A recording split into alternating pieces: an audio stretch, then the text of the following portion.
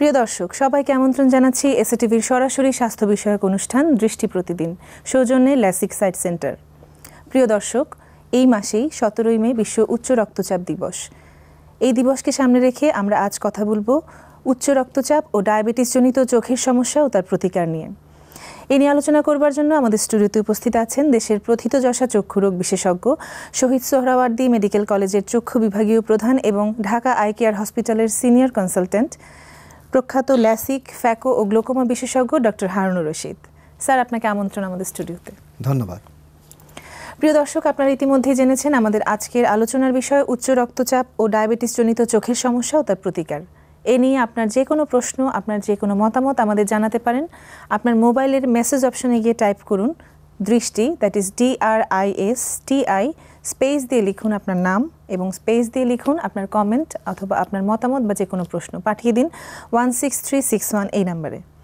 চলুন যাওয়া যাক আলোচনায়।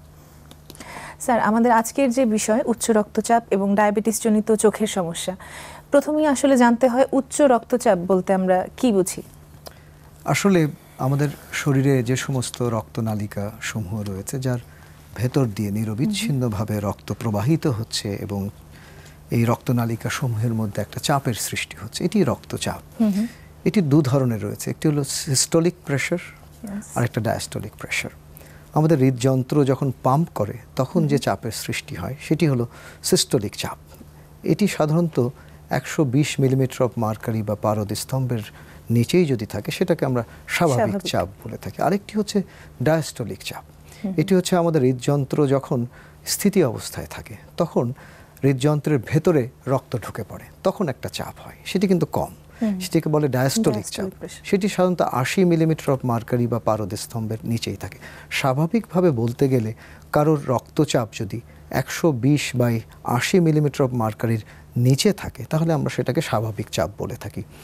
যখনই চোখের চাপ 140/90, 140 এবং 90-এর উপরে চলে যায় তখনই আমরা সেটাকে উচ্চ রক্তচাপ বা হাইপারটেনশন বলে থাকি।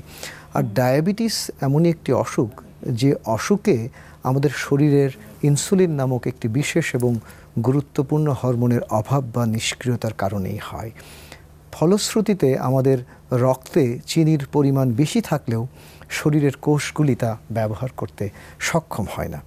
একটা উপমা দিয়ে যদি আমি দর্শকদেরকে বুঝিয়ে দেই, লালন মরল জল পিপাসায়, কাছে থাকতে নদী মেঘনা।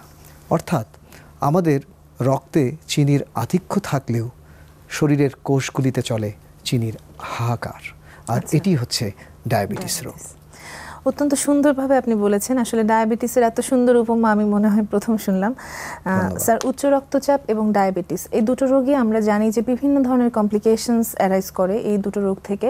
তো আপনার কাছে আমার দ্বিতীয় প্রশ্ন থাকবে যে কি কি জটিলতা এই দুটো রোগ থেকে আমরা আসলে ফেস করি বা কি কি কমপ্লিকেশনস হয়? আসলে উচ্চ রক্তচাপ এবং ডায়াবেটিস আমাদের শরীরের স্বাভাবিক কার্যপ্রণালীকে ব্যাহত করে এবং এর ক্ষতিকর প্রভাব শরীরের প্রায় প্রতিটি অঙ্গ প্রত্যঙ্গেই পরিলক্ষিত। আমি ছবি দিয়ে দর্শকদেরকে বুঝিয়ে দিই। যেমন ধরুন, আমাদের শরীরের রক্তনালিকা সমূহ, হার্ট বা হৃদযন্ত্র, কিডনি, স্নায়ুতন্ত্র, বিশেষ করে মস্তিষ্ক, চোখ তো রয়েছে। এছাড়া ডায়াবেটিসের কারণে আমাদের দাঁত এবং মাড়ির সমস্যা হয়, এমনকি আমাদের পায়ে এক ধরনের পচনশীল ঘা পর্যন্ত হয়ে যেতে পারে। এর পরের ছবিতে আমরা দেখব যে ডায়াবেটিস এর ফলে আমাদের রক্তকোষ এবং রক্তনালীতে একটি বিশেষ ধরনের পরিবর্তন পরিলক্ষিত হয় এবং উচ্চ রক্তচাপের ফলে রক্তনালিকাসমূহ সরু হয়ে যায় এবং সেখানে চর্বি জমে। এর পরের ছবিতে আমরা দেখব যে এরই হাত ধরে হৃদরোগের ঝুঁকি অনেক বেড়ে যায়, যেটাকে আমরা হার্ট অ্যাটাক বলে থাকি। প্রচণ্ড বুকে ব্যথা নিয়ে রোগীরা আমাদের কাছে আসেন। এর পরের ছবিতে আমরা দেখব যে অনিয়ন্ত্রিত উচ্চ রক্তচাপের ফলে হার্ট বা হৃদযন্ত্র যখন পাম্প করতে পারে না, সেটি তার প্রাচীরগুলো অনেক মোটা হয়ে যায়, যেটাকে আমরা লেফট ভেন্ট্রিকুলার হাইপারট্রফি বলি, এবং সেখান থেকে একটা হার্ট ফেল করে যেতে পারে, যেটাকে আমরা বলি যে হৃদযন্ত্র বিকল হয়ে যাওয়া, এবং এভাবে একজন রোগী মৃত্যুর কোলে ঢলে পড়েন। এর পরের ছবিতে আমরা দেখব যে উচ্চ রক্তচাপ এবং ডায়াবেটিসের কারণে মস্তিষ্কের যে রক্ত সাপ্লাই যেটা হয়, ব্লাড সাপ্লাই, সেটা কমে যেতে পারে, যেটাকে বলে ট্রানজিয়েন্ট ইসকেমিক অ্যাটাক। এটাকে অনেক সময় মিনি ব্রেন স্ট্রোক বলা হয়। সেক্ষেত্রে অনেক সময় মুখে অবশ ভাব, হালকা বেঁকে যাওয়া, অস্বস্তি হওয়া, আবার এটা ঠিক হয়ে যায়। এর পরের ছবিতে আমরা দেখব যেগুলো ঠিক হয় না সেটাকে আমরা সত্যি সত্যি ব্রেন স্ট্রোক বলে থাকি। এটা দু ধরনের হয়, একটা হলো হেমোরেজিক স্ট্রোক আর ইসকেমিক স্ট্রোক। হেমোরেজিক স্ট্রোকে বাম দিকের ছবিতে লক্ষ্য করুন যে মস্তিষ্কে রক্তক্ষরণ হয়, এবং ডান দিকের ছবিতে লক্ষ্য করুন যে সেখানে রক্ত প্রবাহ বাধাগ্রস্ত হয়, ফলশ্রুতিতে ব্রেন স্ট্রোক হয়। এর পরের ছবিতে আমরা দেখব যে ডায়াবেটিস এবং উচ্চ রক্তচাপ আমাদের কিডনিকেও আক্রান্ত করে, এটাকে বলে ক্রনিক কিডনি ডিজিজ। লক্ষ্য করুন বাম দিকের ছবিতে স্বাভাবিক কিডনি, ডান দিকে লক্ষ্য করুন ডায়াবেটিসে আক্রান্ত ডায়াবেটিক নেফ্রোপ্যাথি বা কিডনির অসুখ। এর পরের ছবিতে আমরা দেখব এমনকি উচ্চ রক্তচাপের কারণে কিডনি ফেল করে যেতে পারে, যেটাকে আমরা রেনাল ফেলিওর বলে থাকি। এর পরের ছবিতে আমরা দেখব যে ডায়াবেটিসের কারণে আমাদের নানান ধরনের পেরিফেরাল নার্ভ বা স্নায়ু যখন আক্রান্ত হয় উপসর্গ হয়। যেমন কেউ কেউ এসে বলেন যে হাত পা ঝিনঝিন করছে, কেউ বলছেন হাত পায়ে ব্যথা হয়, কেউ কেউ বলছেন ওখানে কাটার মতো কি যেন ফুটছে, এটাকে আমরা ডায়াবেটিক নিউরোপ্যাথি, পেরিফেরাল নিউরোপ্যাথি বলে থাকি। এর পরের ছবিতে আমরা দেখব যে ডায়াবেটিসের কারণে পায়ে এক ধরনের পচনশীল ঘা হতে পারে, যেটাকে আমরা ডায়াবেটিক ফুট হয়, এবং সেটা যদি নিয়ন্ত্রণে না আনতে পারা যায় অনেক সময় দেখা যায় যে পায়ের কিছুটা অংশ অনেক সময় এমনকি কেটে ফেলেও হতে পারে। আমি সার্জারিতে প্রচুর পেশেন্ট পাই যে ডায়াবেটিক ফুট নিয়ে আসে, আমাদের শেষ পর্যন্ত অ্যাম্পুটেশন করে ফেলতে হয়, পা কেটে ফেলে দিতে হয়। এক্স্যাক্টলি। আর এই কারণেই ডায়াবেটিস এবং উচ্চ রক্তচাপকে আমরা নীরব ঘাতক বা সাইলেন্ট কিলার বলে থাকি। জি, এই প্রশ্নটাই আমি করছি আপনাকে যে নীরব ঘাতক আমরা কেন বলছি? এটার কি কোনো সিমটম বা আমরা রোগী কি বুঝতে পারে না যে আস্তে আস্তে আমার এই অর্গানগুলো আস্তে আস্তে ফেলিওরের দিকে যাচ্ছে? আসলে ডক্টর ঝিনুক, আসলে ডায়াবেটিস এবং উচ্চ রক্তচাপ এই দুটো রোগের ধর্মই হচ্ছে কোনো রকম লক্ষণ আকারে প্রকাশিত হয় না। আসলে এই দুটো অসুখই আমাদের শরীরের ভেতরে নীরবে নিভৃতে লুকিয়ে থাকে, এবং লুকিয়ে থাকা অবস্থায় আমাদের শরীরের বিভিন্ন অঙ্গ প্রত্যঙ্গকে আক্রান্ত করতে থাকে, ক্ষতিগ্রস্ত করতে থাকে। যেমন ডায়াবেটিসের ক্ষেত্রে কিন্তু বলাই হয় যে ডায়াবেটিস এমন একটা অসুখ যা আমাদের চুলের গোড়া থেকে পায়ের নখ পর্যন্ত আক্রান্ত করতে পারে। তো এইভাবে আক্রান্ত করার ফলে এমন হয় যে একটা মানুষের কিডনি বিকল হয়ে গেল, পায়ে পানি জমলো, আর তখন উনি জানলেন তার ডায়াবেটিস হয়েছে। এমন হলো যে হার্ট অ্যাটাক হয়েছে, তখন পরীক্ষা করে তার উচ্চ রক্তচাপ ডায়াবেটিস ধরা পড়লো। অলরেডি অ্যাডভান্স স্টেজে যখন চলে যায় তখন রোগী বুঝতে পারে। অনেক সময় চোখে প্রচণ্ড রক্তক্ষরণ হলো, প্রায় অন্ধ হয়ে গেছে, তখন পরীক্ষা করে দেখা গেল যে তার ডায়াবেটিস বা উচ্চ রক্তচাপ হয়ে গেছে। আসলে এই দুটো রোগ এ কারণেই নীরব ঘাতক বলা হয় যে যখন ধরা পড়ে তখন মেঘে মেঘে অনেক বেলা হয়ে গেছে। জি, আমরা আজকে আমাদের সৌভাগ্য যে আপনার মতো একজন প্রথিতযশা চক্ষু বিশেষজ্ঞকে আমরা পেয়েছি। আপনার কাছে আমার প্রশ্ন থাকবে, এই ডায়াবেটিস এবং হাইপারটেনশন থেকে আমাদের চোখে কি কি সমস্যা হতে পারে? নিশ্চয়ই, আমি ছবি দিয়ে বুঝিয়ে দিই। খুব স্বাভাবিক সাবকনজাংটিভাল হেমোরেজ এরকম অবস্থা নিয়ে প্রায়শই রোগীরা আমাদের কাছে আসেন এবং দেখা যায় তাদের উচ্চ রক্তচাপ রয়েছে।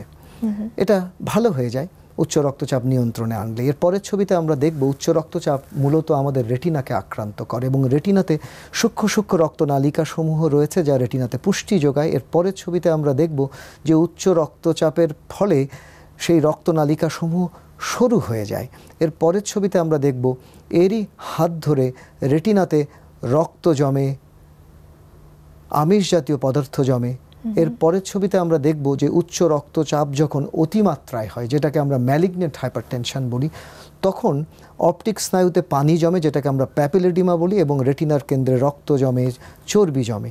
এর পরের ছবিতে আমরা দেখব যে অনেক সময় উচ্চ রক্তচাপ এবং ডায়াবেটিসের কারণে আমাদের রেটিনার যে শিরা রয়েছে, কেন্দ্রীয় শিরা যখন বন্ধ হয়ে যায়, সেই অবস্থাকে আমরা সেন্ট্রাল রেটিনাল ভেন অক্লুশন বলি।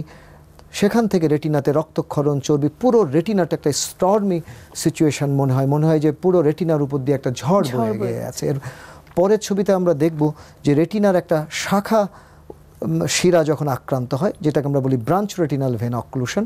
এর পরের ছবিতে আমরা দেখব অনেক সময় রেটিনার যে কেন্দ্রীয় ধমনী বা আর্টারি ব্লক হয়ে যেতে পারে, আমাদের হার্ট থেকে বা অন্য জায়গা থেকে একটা এম্বোলাই বা একটা চর্বি এসে সেটা ব্লক করে দিল, তখন সেটাকে আমরা বলি রেটিনাল আর্টারি অক্লুশন। পুরো রেটিনাটা ফ্যাকাশে হয়ে যায় বাম দিকের ছবিতে। এবং ডান দিকে লক্ষ্য করুন, শাখা ধমনী যদি আক্রান্ত হয় সেক্ষেত্রে ব্রাঞ্চ রেটিনাল আর্টারি অক্লুশন হতে পারে। জি, আমরা চোখে কি কি ধরনের জটিলতা হয় আপনার ছবির মাধ্যমে সুন্দর করে আপনি বুঝিয়ে দিলেন। সাধারণত রোগীরা যখন আপনার কাছে আসে, ডায়াবেটিস রোগীরা, তখন নিশ্চয়ই কিছু উপসর্গ বলে যে আমার ডাক্তার সাহেব আমার এই সমস্যা। আসলে কি কি সমস্যা নিয়ে আপনার কাছে রোগীরা প্রেজেন্ট করে? তার আগে আমি একটু ছবি দিয়ে বুঝিয়ে যে ডায়াবেটিস আসলে আমাদের চোখের রেটিনাতে কি করে। ডায়াবেটিসের কারণে রেটিনার যে রক্তনালিকাসমূহ রয়েছে তা সচ্ছিদ্র হয়ে যায়। সেই ছিদ্র দিয়ে রক্ত জমে, পানি জমে, আমিষ জাতীয় পদার্থ জমে এবং রেটিনার ভেতরে সূক্ষ্ম সূক্ষ্ম ভঙ্গুর, অস্বাভাবিক, অনাকাঙ্ক্ষিত রক্তনালিকাসমূহ, যেটাকে আমরা নিউ ভেসেলস বলে থাকি, সেগুলো হলে প্রচণ্ড রক্তক্ষরণ হয়। এর পরের ছবিতে আমরা দেখব যে এরই হাত ধরে সেই রক্তক্ষরণ যখন ভিট্রিয়াস প্রকোষ্ঠে প্রবেশ করে, যেটাকে আমরা ভিট্রিয়াস হেমোরেজ বা ভিট্রিয়াস প্রকোষ্ঠের রক্তক্ষরণ বলে থাকি। এর পরের ছবিতে আমরা দেখব যে চোখের ভেতরে সংঘবদ্ধ একটা স্কার টিস্যু যখন রেটিনাকে সামনের দিকে টানতে থাকে, রেটিনা তার স্বাভাবিক অবস্থান থেকে ছিঁড়ে যায় বা বিচ্ছিন্ন হয়ে যায়, অবস্থাকে আমরা রেটিনাল ডিট্যাচমেন্ট বলি। চলুন আমরা একটা ভিডিও দিয়ে দর্শকদেরকে আমরা বুঝিয়ে দেই যে আসলে ডায়াবেটিক রেটিনোপ্যাথিতে চোখে কী ধরনের সমস্যা হয়। লক্ষ্য করুন, আমরা তারারন্ধ্র বড় করে চলুন আমরা রেটিনা ঘুরে আসি। এটি হচ্ছে আমাদের রেটিনা এবং অপটিক স্নায়ু, যার মাধ্যমে চোখের সমস্ত তথ্য মস্তিষ্কে পৌঁছে যায়। এটি হলো রেটিনার কেন্দ্র, যাকে আমরা ম্যাকুলা বলি। ডায়াবেটিস এই রেটিনার কেন্দ্রকে আক্রান্ত করে, সেখানে সূক্ষ্ম সূক্ষ্ম রক্তক্ষরণ হয়, চর্বি জমে, আমিষ জমে, এমনকি ভঙ্গুর, অস্বাভাবিক, অনাকাঙ্ক্ষিত রক্তনালিকা যখন উৎপন্ন হয়, যেটাকে আমরা নিওভ্যাসকুলারাইজেশন বা নিউ ভেসেলস বলি, অতি সহজেই তা ছিঁড়ে যায়, ফেটে যায় এবং রেটিনাতে রক্তক্ষরণ হয়। এই অবস্থাকে আমরা ভিট্রিয়াস হেমোরেজ বলি এবং সেখান থেকে রেটিনা ছিঁড়ে যায়, যেটাকে আমরা রেটিনাল ডিট্যাচমেন্ট আমরা বলে থাকি। জি, অত্যন্ত সুন্দর ভিডিওর মাধ্যমে আমরা দেখলাম রেটিনাতে আসলে কি কি সমস্যা হয়। এই জটিলতা থেকে রোগী আপনার কাছে কি কি উপসর্গ নিয়ে আসে? সেই কথাই আমি বলছিলাম। আসলে প্রাথমিকভাবে ডায়াবেটিক রেটিনোপ্যাথির কোনো উপসর্গ থাকে না। কেউ কেউ বলেন যে আমি সকালবেলা হয়তো ক্যালেন্ডারের দিকে তাকালে তারিখটা পরিষ্কার দেখতে পাচ্ছি, বিকালে দেখতে পাচ্ছি না। কেউ কেউ এসে বলেন যে আমি চোখের সামনে ভাসমান কিছু জিনিস দেখতে পাচ্ছি। আমি ছবি দিয়ে দর্শকদেরকে আমরা বুঝিয়ে দিই, সেটাকে আমরা বলি ফ্লোটার্স, কালো কালো কি যেন মশা মাছির মতো ভাসছে। এর পরের ছবিতে আমরা দেখব অনেক ক্ষেত্রে রেটিনাতে অনেক বেশি যখন রক্তক্ষরণ হয়, কেউ কেউ এসে বলেন যে ডাক্তার সাহেব আমার চোখের সামনে লাল লাল রক্তের মতো কি যেন একটা ভাসছে। সাধারণত এই উপসর্গগুলো নিয়ে রোগীরা আসেন। জি, আমরা অনেক সুন্দরভাবে বুঝতে পারছি যে ডায়াবেটিস এবং উচ্চ রক্তচাপে চোখের কি কি সমস্যা হয়। আমাদের আরও অনেক কিছু জানার আছে আপনার কাছে, একটা বিরতির পরে। নিশ্চয়ই। প্রিয় দর্শক, আপনারা দেখছেন সরাসরি স্বাস্থ্য বিষয়ক অনুষ্ঠান দৃষ্টি প্রতিদিন। ফিরছি একটা ছোট্ট বিরতির পর, সঙ্গেই থাকুন।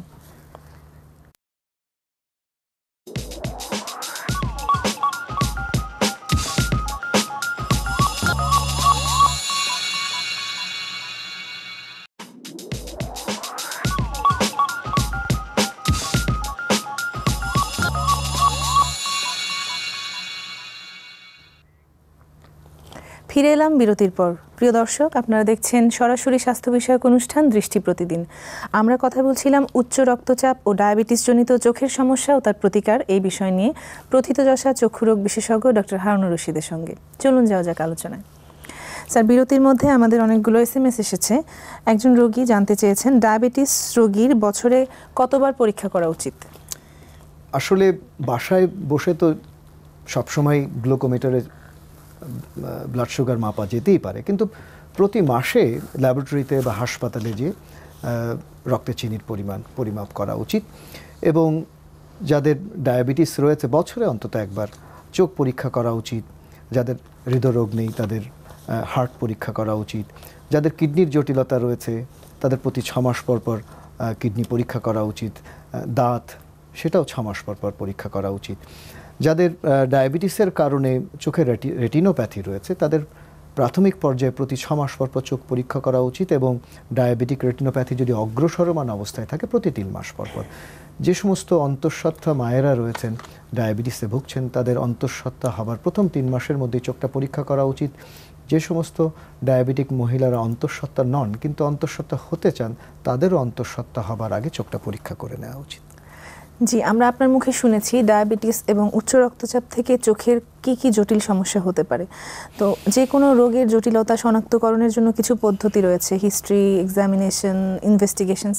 তো আপনারা চোখের এই জটিলতাগুলো কিভাবে শনাক্ত করেন? দেখুন, আমাদের কাছে রোগীরা যখন আসেন, আমরা পিপুল বা তারারন্ধ্র বড় করে আমরা চোখের রেটিনাটা সরাসরি দেখি। আমি ছবি দিয়ে বুঝিয়ে দিই যে এটাকে আমরা বলি ডাইরেক্ট অপথ্যালমোস্কোপি। লক্ষ্য করুন, ডাইরেক্ট অপথ্যালমোস্কোপির মাধ্যমে সরাসরি আমরা রেটিনাতে উচ্চ রক্তচাপ বা ডায়াবেটিসের কোনো লক্ষণ আছে কিনা সেটা ভালো করে আমরা বুঝতে পারি। পরের ছবিতে আমরা দেখব এমনকি ইনডাইরেক্ট অপথ্যালমোস্কোপ যন্ত্রের মাধ্যমে আমরা পুরো রেটিনাটা ভালোভাবে দেখতে পারি।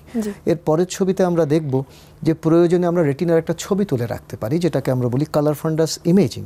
এমনকি আমরা অ্যাঞ্জিওগ্রামও করতে পারি। আপনি জানেন যে হৃদরোগের চিকিৎসাতে যেমন অ্যাঞ্জিওগ্রাম করা হয়, চোখের চিকিৎসাতে আমরা একটা ডাই প্রবেশ করিয়ে দিলে সেটা খুব অতি দ্রুত চোখে পৌঁছে গেলে আমরা সাদা কালো ছবি তুলতে পারি। এর পরের ছবিতে আমরা দেখব যে এই ছবিতে লক্ষ্য করুন যে সেন্ট্রাল রেটিনাল ভেইন অক্লুশনের কারণে যে অ্যাঞ্জিওগ্রাম করা হয়েছে, এবং নিচের ছবিতে লক্ষ্য করুন যে সেন্ট্রাল রেটিনাল আর্টারি অক্লুশনের কারণে রেটিনা ফ্যাকাশে হয়ে গেছে। এর পরের ছবিতে আমরা দেখব যে অপটিক্যাল কোহেরেন্স টোমোগ্রাফি, এটি যুগান্ত সৃষ্টিকারী পরীক্ষা, যার মাধ্যমে আপনি জানেন রেটিনার 10টি স্তর রয়েছে, কোন স্তরে রক্তক্ষরণ হলো, চর্বি জমলো, আমিষ জমলো, সেটা আমরা বের করতে পারি। এর পরের ছবিতে আমরা দেখব, আপনি জানেন যে আমরা শরীরের বিভিন্ন রোগ নির্ণয়ে আলট্রাসোনোগ্রাফি করে থাকি। চোখে আমরা আলট্রাসাউন্ড বি স্ক্যান করি, যেমন ধরুন বাম দিকে ভিট্রিয়াস হেমোরেজ হয়েছে সেক্ষেত্রে, এবং ডান দিকের ছবিতে লক্ষ্য করুন রেটিনাল ডিট্যাচমেন্ট বা রেটিনা ছিঁড়ে গেছে, সেটাও আমরা বি স্ক্যানের মাধ্যমে আমরা বের করতে পারি। অত্যন্ত চমৎকার ছবির মাধ্যমে আমরা দেখলাম কি কি পরীক্ষা নিরীক্ষার মাধ্যমে চোখের জটিলতাগুলো আমরা নির্ণয় করি। আপনি দীর্ঘদিন থেকে ল্যাসিক, ফ্যাকো এবং গ্লুকোমা বিশেষজ্ঞ হিসেবে এই জটিলতাগুলো ডিল করে আসছেন। তো আপনার কাছে আমার প্রশ্ন থাকবে যে চোখের এই উচ্চ রক্তচাপ এবং ডায়াবেটিস জনিত জটিলতায় কি কি চিকিৎসা পদ্ধতি রয়েছে? প্রথমত হচ্ছে ডায়াবেটিস এবং উচ্চ রক্তচাপ নিয়ন্ত্রণে রাখতে হবে এবং নিয়মিত রোগীকে আসতে বলতে হবে, নিয়মিত তার চোখ পরীক্ষা করতে হবে, যেটাকে আমরা ফলো আপ বলে থাকি। এবং ফলো আপের সময় আমরা যদি কখনো দেখি যে চোখের রেটিনার কেন্দ্রে পানি জমেছে, রক্তক্ষরণ হয়েছে, তাহলে আমরা চোখের ভেতরে এক ধরনের ঔষধ দিই, যেটাকে আমরা বলি NTVEGF ইনজেকশন বা ভ্যাসকুলার এন্ডোথেলিয়াল গ্রোথ ফ্যাক্টর, যেমন ইনজেকশন লুসেন্টিস এবং অ্যাভাস্টিন। এর পরের ছবিতে আমরা দেখব যে প্রয়োজনে আমরা চোখের ভেতরের রেটিনার রক্তক্ষরণ বন্ধে আমরা লেজার রশ্মি প্রয়োগ করি। চলুন একটা ভিডিও দিয়ে দর্শকদেরকে বুঝিয়ে দেই। আপনি জানেন আমরা চোখের চিকিৎসাতে অনেক ধরনের লেজার ব্যবহার করে থাকি। লক্ষ্য করুন যে চোখের রেটিনাতে সরাসরি লেজার রশ্মি প্রয়োগ করা হচ্ছে, এটাকে বলে গ্রিন লেজার অথবা ডাবল ফ্রিকোয়েন্সি ইয়াগ লেজার, এবং যার মাধ্যমে লক্ষ্য করুন যে রেটিনার যে রক্তনালিকা সমূহ সচ্ছিদ্র হয়েছে, যেখান থেকে রক্তক্ষরণ হচ্ছে, সেই জায়গাগুলোতে আমরা লক্ষ্য করুন সাদা সাদা যে স্পটগুলো হচ্ছে, এগুলো লেজার স্পট। এর মাধ্যমে আমরা সেই ছিদ্রগুলো বন্ধ করে দিচ্ছি যাতে রেটিনাতে আর রক্তক্ষরণ না হয়। জি, আমরা জানি যে এছাড়া আমরা প্রয়োজনে আমরা অপারেশনের মাধ্যমে, পরের ছবিতে আমরা দেখব যে অনেক সময় দেখা যায় যে ভিট্রিয়াস প্রকোষ্ঠে প্রচণ্ড রক্তক্ষরণ হয়েছে। সেই সমস্ত ক্ষেত্রে এই ছবি আমরা কনস্টেলেশন ভিশন সিস্টেমের মাধ্যমে, আপনি জানেন যে চোখের ভেতরটা অন্ধকার এবং সেখানে যদি রক্তক্ষরণ হয় সেটা বের করতে গেলে অপারেশন করতে হয়। এরপরে ভিডিও দিয়ে আমরা দর্শকদেরকে সেটা বুঝিয়ে দিই যে চোখের ভেতরে যদি রক্তক্ষরণ অতিমাত্রায় হয় সেক্ষেত্রে আমরা পার্স প্লানা ভিট্রেক্টমি বলি, অর্থাৎ চোখের কর্নিয়ার পাশে ছিদ্র করে চোখের ভেতরে আমরা ইলুমিনেটর বা আলো ঢুকিয়ে, কারণ চোখের ভেতরটা তো অন্ধকার, দেখা তো যায় না, তারপরে আমরা ভিট্রেক্টমি দিয়ে লক্ষ্য করুন যে রক্তকে আমরা শুষে আমরা বের করে নিয়ে আসছি। এবং রেটিনা যদি ছিঁড়ে যায় তখন চোখের ভেতরে আমরা গ্যাস, এবং এই ছবি নাও এখন আপনি লক্ষ্য করুন যে রেটিনাতে লেজার করা হলো, এবং রেটিনা ছিঁড়ে গেলে আমরা রেটিনার ভেতরে আমরা গ্যাস দিয়ে দিতে পারি, তেল ঢুকিয়ে দিতে পারি, যেটাকে সিলিকন অয়েল বলে, আর এভাবে রেটিনা আমরা জোড়া লাগিয়ে দিতে পারি। জি, অত্যন্ত চমৎকার একটি ভিডিও দেখালেন। আমরা জানি ঢাকা আই কেয়ার হসপিটালে এই অপারেশনের ভিডিওটি সরাসরি রোগী এবং রোগীর স্বজনরা দেখতে পারেন, এতে অপারেশনের ভীতিও অনেকটা কেটে যায় আমার মনে হয়। ডায়াবেটিস রোগীদের চোখে ছানি পড়ে, এই সম্পর্কে এবং এর আধুনিক চিকিৎসা পদ্ধতি সম্পর্কে আপনার কাছে জানতে চাই। আমি ছবি দিয়ে বুঝিয়ে দিই। আপনি জানেন যে চোখের ছানি অন্ধত্বের প্রধানতম কারণ বয়সজনিত ছানি। ডায়াবেটিস বয়সজনিত ছানিকে ত্বরান্বিত করে। এছাড়া ডায়াবেটিসের কারণে চোখে ছানি পড়তে পারে, যেটাকে আমরা বলি স্নোফ্লেক ক্যাটারাক্ট। এর পরের ছবিতে আমরা দেখব যে ছানির একমাত্র চিকিৎসা চোখে লেন্স বসানো, কিন্তু চোখটা তো এমনিই ছোট। সেই ছোট চোখকে বড় করে দেখবার জন্য আমরা সবচেয়ে লেটেস্ট প্রযুক্তির কার্ল জাইস জার্মানির অপমিলোমেরা 700 মাইক্রোস্কোপ ব্যবহার করি। এর পরের ছবিতে আমরা দেখব এই ছানির চিকিৎসা হচ্ছে চোখের ভেতরের ঘোলা লেন্সটাকে বের করে নিয়ে এসে চোখের ভেতরে কৃত্রিম লেন্স বসিয়ে দেওয়া উন্নত প্রযুক্তির ফ্যাকো মেশিনের মাধ্যমে।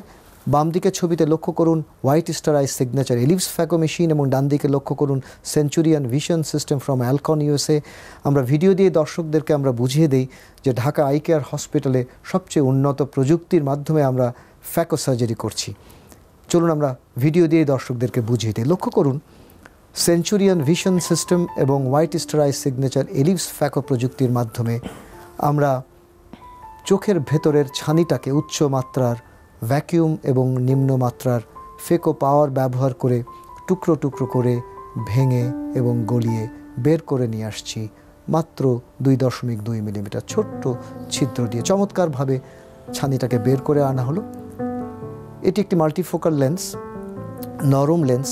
এই লেন্সটিকে একটি স্বচ্ছ একটি কার্টিজের মধ্যে আমরা প্রবেশ করিয়ে দিই এবং এই লেন্সটি ভাঁজ অবস্থাতেই আমরা চোখের ভেতরে ঢুকিয়ে দেব এবং কার্টিজের মধ্যে সেটি ভাঁজ হয়ে গেছে।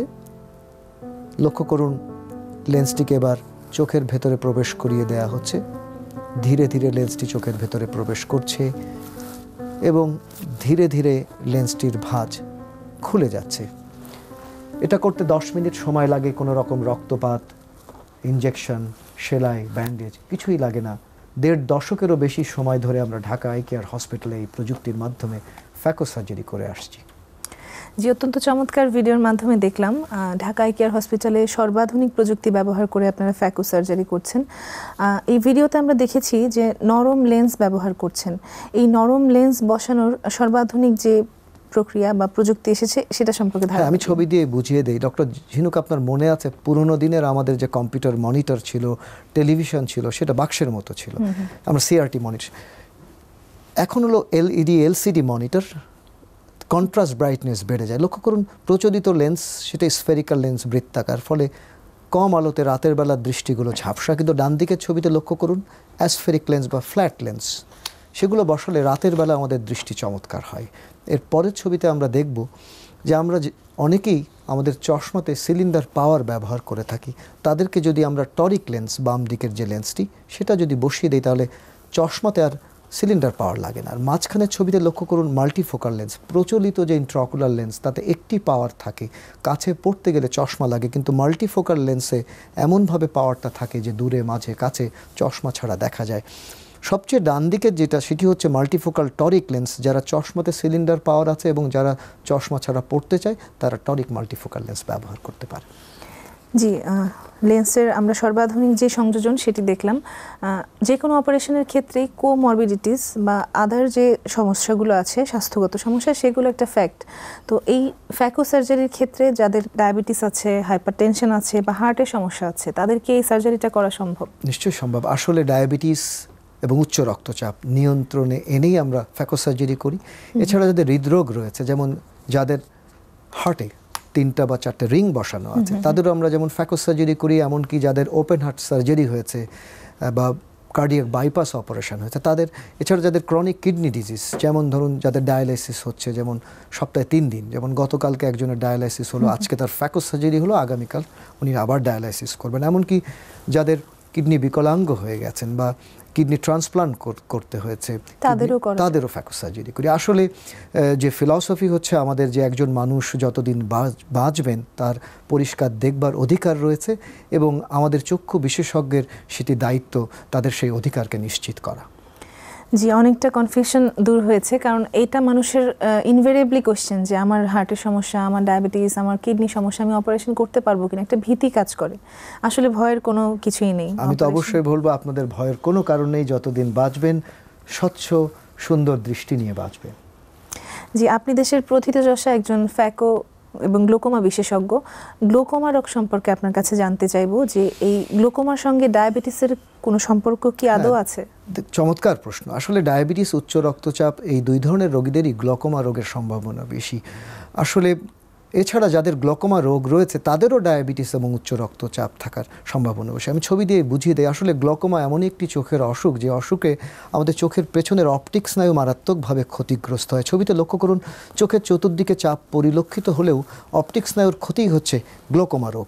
এর পরের ছবিতে আমরা দেখব যে ফলশ্রুতিতে আমাদের যে দৃষ্টির পরিসীমা সংকুচিত হয়ে যায়।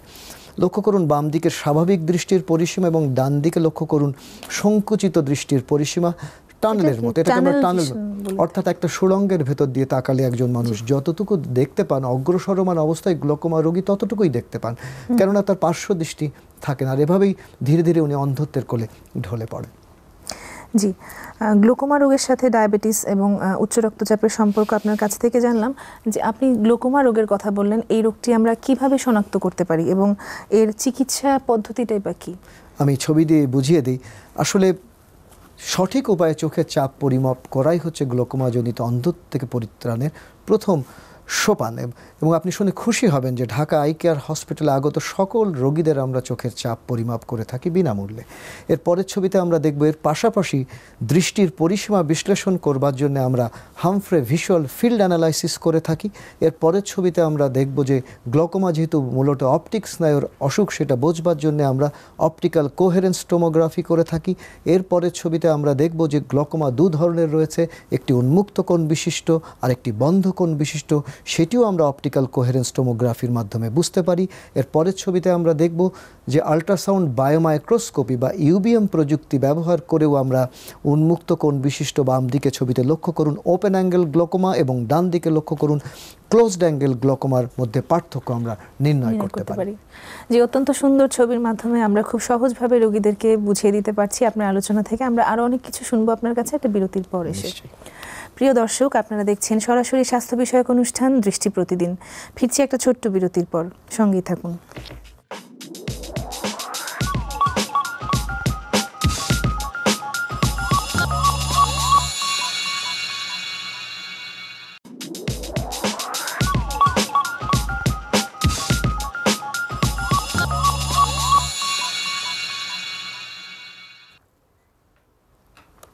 ফিরে এলাম বিরতির পর।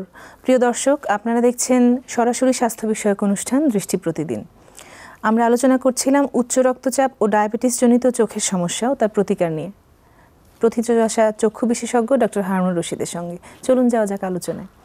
বিরতিতে যাওয়ার পূর্বে স্যার আপনি দেখাচ্ছিলেন যে চোখের গ্লুকোমা বা চোখের চাপজনিত রোগ আমরা কিভাবে শনাক্ত করে থাকি। খুব সুন্দর পরীক্ষা নিরীক্ষা ছবির মাধ্যমে আমরা বুঝেছি। আপনার কাছে আমার এবারের প্রশ্ন থাকবে যে গ্লুকোমা রোগের চিকিৎসা কী? আমি ছবি দিয়ে বুঝিয়ে দিই। আসলে ডায়াবেটিস যেমন সারা জীবনের অসুখ, উচ্চ রক্তচাপ যেমন সারা জীবনের অসুখ, ঠিক গ্লুকোমাও তাই। উচ্চ রক্তচাপ যেমন ওষুধের মাধ্যমে নিয়ন্ত্রণে রাখা সম্ভব, ঠিক গ্লুকোমাও আমরা অনেক ধরনের চোখের চাপ কমাবার ড্রপ রয়েছে, সেগুলো আমরা এককভাবে বা যৌথভাবে ব্যবহার করে চোখের চাপ কমিয়ে নিয়ে আসি। কোনো কারণে চোখের চাপ ঔষধের মাধ্যমে না কমলে নিচে ছবিতে লক্ষ্য করুন আমরা লেজার রশ্মি প্রয়োগ করে চোখের চাপ কমাতে পারি। প্রয়োজনে আমরা ট্রাবেকুলেক্টমি অপারেশন করে আমরা চোখের চাপ কমাতে পারি, নিয়ন্ত্রণ করতে পারি। আমরা কথা বলছিলাম ডায়াবেটিস নিয়ে। ডায়াবেটিস আসলে চোখে বিভিন্ন ধরনের জটিলতা করে। আপনার আলোচনা থেকে আমরা জেনেছি চোখের প্রদাহ সৃষ্টিতে ডায়াবেটিসের কি ভূমিকা বা কি ধরনের প্রদাহ তৈরি করতে পারে ডায়াবেটিস? দেখুন, যাদের ডায়াবেটিস রয়েছে তাদের যে কোনো ধরনের সংক্রমণ এবং প্রদাহের ঝুঁকি অন্যদের চাইতে অনেক বেশি। ইনফেকশনের চান্স বেশি থাকে। এক্স্যাক্টলি। এবং যার কারণেই চোখের পাতায় ঘন ঘন ইনফেকশন হয়। আমরা স্টাইভ লক্ষ্য করছেন মাঝখানের ছবিতে, ক্যালাজিয়ান, ডান দিকে লক্ষ্য করুন ঘন ঘন চোখের নেত্রস্বচ্ছের প্রদাহ, যেটাকে আমরা রিকারেন্ট কর্নিয়াল অ্যাব্রেশনস বলে থাকি বা ইরোশনস বলে থাকি। নিচে বাম দিকে লক্ষ্য করুন চোখের পাতার মার্জিনে ছোট ছোট গ্ল্যান্ডের ইনফেকশন, যেটাকে আমরা মিবোমিয়ানাইটিস বলে থাকি। মাঝখানের ছবিতে লক্ষ্য করুন যে চোখের পাতার মার্জিনে খুশকির দানা জমেছে, যেটাকে আমরা ব্লেফারাইটিস বলে থাকি। নিচে ডান দিকের ছবিতে লক্ষ্য করুন দীর্ঘমেয়াদী চোখের জটিল প্রদাহ, যেটাকে আমরা বলি ক্রনিক ইভিআইটিস। এই ধরনের রোগেও ডায়াবেটিস রোগীরা ভুগে থাকেন। জি, ডায়াবেটিস রোগীদের আসলে রোগ প্রতিরোধ ক্ষমতা কমে যাওয়ার কারণেই বোধহয় বিভিন্ন ধরনের ইনফেকশনের চান্স বেশি থাকে।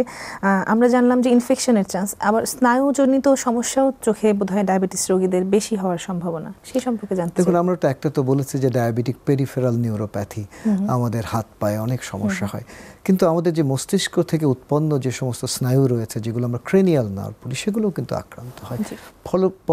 ফলশ্রুতিতে লক্ষ্য করুন যে তৃতীয় ক্রেনিয়াল নার্ভ আক্রান্ত হলে চোখের উপরের পাতা তার স্বাভাবিক অবস্থান থেকে নিচে নেমে আসে, যেটাকে আমরা বলি টসিস। কিন্তু ডায়াবেটিস নিয়ন্ত্রণে এলে সেটি আবার ভালো হয়ে যায়। পরের ছবিতে আমরা দেখব যে ষষ্ঠ ক্রেনিয়াল নার্ভ যদি আক্রান্ত হয় তাহলে চোখটা বেঁকে যায়। লক্ষ্য করুন, এই ভদ্রলোকের চোখ নাকের দিকে বেঁকে গেছে। এর পরের ছবিতে আমরা দেখব অনেক সময় সপ্তম ক্রেনিয়াল নার্ভ যদি আক্রান্ত হয় মুখ কিন্তু বেঁকে যায়। এরপরে ফেশিয়াল নার্ভ পালস। এর পরের ছবিতে আমরা দেখব যে অনেক সময় চোখের আমাদের যে কেন্দ্রীয় যে স্নায়ু, যেটাকে আমরা অপটিক স্নায়ু বলি, যার মাধ্যমে চোখটা মস্তিষ্কের সাথে যুক্ত, সেটিও পুরোপুরি শুকিয়ে একজন মানুষ অন্ধ হতে পারে। যে বিভিন্ন ধরনের স্নায়ু ঘটিত জটিলতা ডায়াবেটিস থেকে হয়। আমরা জানলাম চিকিৎসা, ইনভেস্টিগেশনস, উপসর্গ সব কিছুই। এবার আসি প্রতিরোধে, কারণ prevention is always better than cure. So diabetes প্রতিরোধে বা ডায়াবেটিস জনিত চোখের জটিলতা প্রতিরোধে আমরা কি কি করতে পারি? দেখুন, ডায়াবেটিস এবং উচ্চ রক্তচাপ এ দুটোই নিরাময়যোগ্য নয়, কিন্তু নিয়ন্ত্রণযোগ্য। আমি ছবি দিয়ে বুঝি, সেই জন্যই প্রয়োজন হচ্ছে উচ্চ রক্তচাপ এবং ডায়াবেটিসকে সুনিয়ন্ত্রণে রাখা। এবং সেই লক্ষ্যেই আমাদের নিয়মিত, পরিমিত, স্বাস্থ্যসম্মত, সুষম খাদ্য গ্রহণ করা উচিত।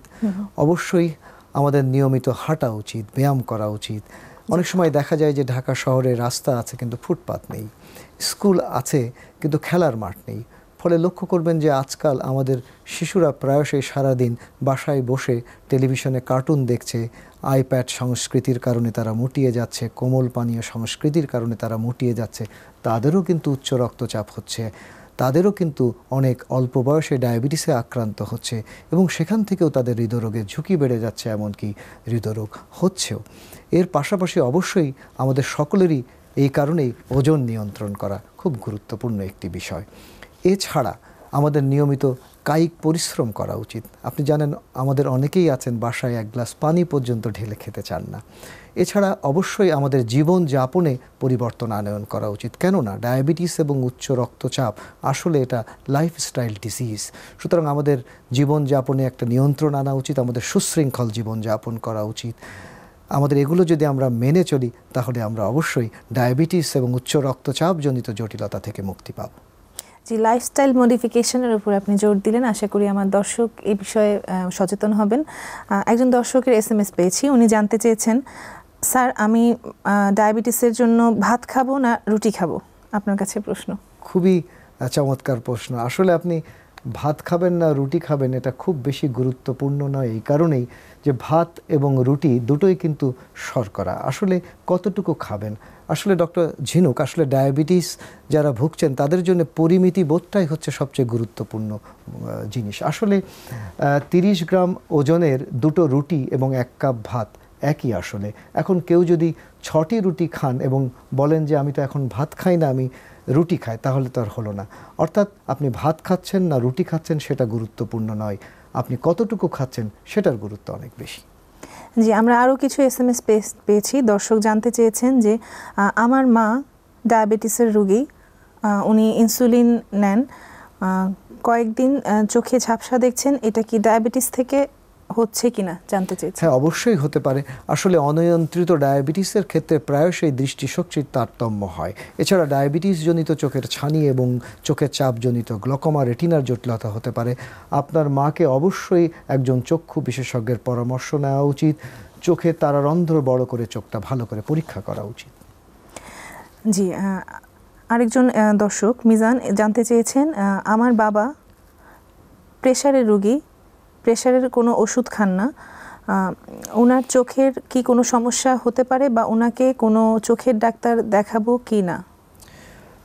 দেখুন, আপনার বাবা যেহেতু উচ্চ রক্তচাপের রোগী, অবশ্যই একজন মেডিসিন বা একজন হৃদরোগ বিশেষজ্ঞকে দেখানো উচিত, এবং এর পাশাপাশি অবশ্যই চক্ষু বিশেষজ্ঞের পরামর্শ নেওয়া উচিত যে তার চোখের ভেতরে হাইপারটেনসিভ রেটিনোপ্যাথি হচ্ছে কিনা, এবং সেটি হলে কোন পর্যায়ের, প্রাথমিক পর্যায়ের নাকি অগ্রসরমান পর্যায়ের। জি, আমরা আসলে প্রচুর SMS পাচ্ছি। আরেকটা SMS নিয়ে নিচ্ছি। আমাদের দর্শক পপি প্রশ্ন করেছেন, আমার মার প্রেশার আছে এবং ডায়াবেটিস আছে, ওনার চোখে ছানি পড়েছে, অপারেশন করা যাবে কি না? হ্যাঁ, অবশ্যই উচ্চ রক্তচাপ এবং ডায়াবেটিস দুটো নিয়ন্ত্রণে এনেই অবশ্যই চোখের ছানির অপারেশন করা সম্ভব, কেননা ছানি দীর্ঘদিন থাকলে ছানি শক্ত হয়ে যায়। বর্তমান প্রযুক্তিতে আমরা ভিডিওতে দেখলাম যে ছানিটাকে মেশিনে টুকরো করে ভেঙে বা গলিয়ে বের করে নিয়ে আসলাম। ছানি যদি বেশি শক্ত হয়ে যায় তখন অপারেশনের জটিলতা বেড়ে যায়। এছাড়া ছানির কারণে চোখের চাপ বেড়ে গ্লোকোমা রোগ হয়েও একজন মানুষ স্থায়ীভাবে অন্ধত্ব বরণ করতে পারেন। জি, আমাদের আসলে অনেক প্রশ্ন এসেছে। তার আগে আপনার কাছে একটা প্রশ্ন করতে চাই যে খাদ্যের প্রসঙ্গ যখন আসলোই, যে একজন দর্শক প্রশ্ন করেছিলেন আমি ভাত খাবো না রুটি খাবো, আপনার কাছে জানতে চাই যে ডায়াবেটিস এবং উচ্চ রক্তচাপ রোগীদের জন্য চোখের জন্য মানে চক্ষু বান্ধব এবং ডায়াবেটিস এবং উচ্চ রক্তচাপের জন্য ভালো কী কী ধরনের খাবার দর্শকরা গ্রহণ করবেন বা কী কী অ্যাভয়েড করবেন? খুবই প্রাসঙ্গিক এবং চমৎকার প্রশ্ন, ধন্যবাদ আপনাকে। আসলে উচ্চ রক্তচাপ রোগীদের আমি ছবি দিয়েই বুঝিয়ে দেই, তাদের অবশ্যই খাদ্যে লবণ পরিহার করা উচিত এবং তাদের প্রক্রিয়াজাত খাদ্য গ্রহণ করা উচিত না, কেননা এই প্রক্রিয়াজাত খাদ্যের মধ্যে যেমন চিনির পরিমাণ বেশি থাকে, লবণের পরিমাণও বেশি থাকে, যে দুটি হচ্ছে এই দুটো রোগের জন্য শত্রু। এর পরের ছবিতে আমরা দেখব অবশ্যই তাদের প্রচুর পরিমাণে আঁশযুক্ত শাকসবজি খাদ্য গ্রহণ করা উচিত। এগুলোতে লুটিন এবং জিগজ্যান্থিন থাকে, আমাদের ছানি প্রতিরোধ করে, ক্যান্সার প্রতিরোধ করে এবং এর পরের ছবিতে আমরা দেখব যে আমাদের রেটিনার ক্ষয় প্রতিরোধ করে। এছাড়া ভিটামিন এ আমরা পাই গাজর থেকে, মিষ্টি আলু থেকে, মিষ্টি কুমড়া থেকে। অ্যাভোক্যাডো এটিও উচ্চ রক্তচাপ এবং ডায়াবেটিস রোগীদের জন্য ভীষণ উপকারী। এর পরের ছবিতে আমরা দেখব যে আনার বা বেদানা, এমনকি আপেল বা পেঁপে, এমনকি কলাতে প্রচুর পরিমাণে পটাশিয়াম থাকে, যা উচ্চ রক্তচাপের রোগীদের জন্য ভারী উপকারী। এর পরের ছবিতে আমরা দেখব যে আদা, ভুট্টা, পেঁয়াজ এবং বিশেষ করে রসুন। আপনি জানেন যে রসুন এটা কোলেস্টেরল কমায় এবং উচ্চ রক্তচাপ নিয়ন্ত্রণ করে। এর পরের ছবিতে আমরা দেখব যে ভিটামিন সি, বিভিন্ন ধরনের কমলা লেবু, বাতাবি লেবু, এমনকি ক্যাপসিকাম, এছাড়া স্ট্রবেরি এবং টমেটো, এটাও একজন ডায়াবেটিস এবং উচ্চ রক্তচাপের রোগীর জন্য ভীষণ উপকারী। এর পরের ছবিতে আমরা দেখব যে ওমেগা 3 ফ্যাটি অ্যাসিড, এটা আমরা পাই সামুদ্রিক মাছ থেকে, যেমন স্যামন মাছ থেকে এবং বাংলাদেশের প্রিয় পদ্মার ইলিশ থেকে। এছাড়া ফ্ল্যাক্সিড অয়েল বা ফ্ল্যাক্সিড থেকে, এমনকি আখরোট থেকে। এর পরের ছবিতে আমরা দেখব যে এছাড়া সূর্যমুখীর তেল বা অলিভ অয়েল, এটাও কোলেস্টেরল কমায়, উচ্চ রক্তচাপ নিয়ন্ত্রণ করে এবং হৃদরোগ প্রতিরোধ করে। এছাড়া ভিটামিন ই আমরা পাই বিভিন্ন ধরনের বাদাম, যেমন চীনা বাদাম, কাঠবাদাম থেকে। এর পরের ছবিতে আমরা দেখব যে বিভিন্ন ধরনের লাল মাংস, অনেক সময় চর্বিযুক্ত লাল মাংস আমাদের অ্যাভয়েড করা উচিত, কিন্তু লিন ফ্রি মিট বা কম চর্বিযুক্ত লাল মাংস আমরা মাঝে মধ্যে খেতে পারি। কিন্তু সবচেয়ে ভালো হয় যদি পোলট্রি বা মুরগির মাংস যদি আমরা চামড়া ছাড়িয়ে খাই, তাহলে সেটা সবচেয়ে উপকারী। এছাড়া নিচে বাম দিকের ছবিতে লক্ষ্য করুন যে গোটা শস্য দানা, যেটাকে আমরা হোল গ্রেন বলে থাকি। এছাড়া নিচে ডান দিকে লক্ষ্য করুন বিভিন্ন ধরনের সিড বা বিচি বা ডাল জাতীয় জিনিস, এগুলো উচ্চ রক্তচাপ ডায়াবেটিস রোগীদের জন্য খুবই উপকারী। এর পরের ছবিতে আমরা দেখব যে দুধ, বিশেষ করে স্কিম মিল্ক বা ফ্যাট ফ্রি মিল্ক, সেটাও শরীরের জন্য বেশ উপকারী, কারণ এতে প্রচুর পরিমাণে ক্যালসিয়াম থাকে, যেটা আমাদের প্রয়োজন। এছাড়া দই আমরা খেতে পারি, আমরা দারুচিনি খেতে পারি, বা আমরা আদা চা বা গ্রিন টি, সবুজ চাও আমরা খেতে পারি, এটাও শরীরের জন্য উপকারী, রক্তচাপ কমায়, ডায়াবেটিস নিয়ন্ত্রণে রাখে। এর পরের ছবিতে আমরা দেখব যে সর্বোপরি আমাদের মদ্যপান, এগুলো আমাদের অ্যাভয়েড করা উচিত, কমিয়ে দেওয়া উচিত এবং অবশ্যই আমাদের ধূমপান থেকে বিরত থাকা উচিত। আমাদের সকলেরই ধূমপান পরিহার করা উচিত। জি স্যার, আপনাকে অনেক ধন্যবাদ আমাদের স্টুডিওতে সময় দেওয়ার জন্য। আমরা অনুষ্ঠানের একদম শেষ পর্যায়ে চলে এসেছি। আপনাকেও ধন্যবাদ, এসএ টেলিভিশনের সকল দর্শক এবং এসএ টেলিভিশনকেও ধন্যবাদ। প্রিয় দর্শক, আপনারা দেখলেন চোখ বিষয়ক, স্বাস্থ্য বিষয়ক সরাসরি অনুষ্ঠান দৃষ্টি প্রতিদিন। আমরা কথা বললাম উচ্চ রক্তচাপ ও ডায়াবেটিস জনিত চোখের সমস্যা ও তার প্রতিকার নিয়ে। চোখ আপনার মনের আয়না, আপনার মনের আয়নাকে সুস্থ রাখুন, উচ্চ রক্তচাপ ও ডায়াবেটিস নিয়ন্ত্রণে রাখুন। দেখা হবে আগামী পর্বে একই সময়ে একই চ্যানেলে। ততক্ষণ পর্যন্ত সুস্থ থাকুন, ভালো থাকুন এবং আপনার মনের আয়নাকেও সুস্থ রাখুন। আল্লাহ হাফেজ।